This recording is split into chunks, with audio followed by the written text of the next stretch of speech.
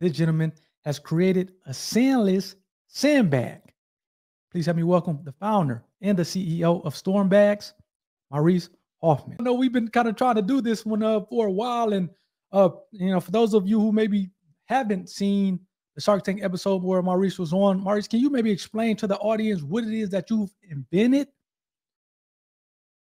Yeah, sure. So, about 2010, 12, I was sitting watching a baby diaper commercial, and I was seeing how all the liquids stay in there, was soaking up, and I said, somehow I thought, you know what?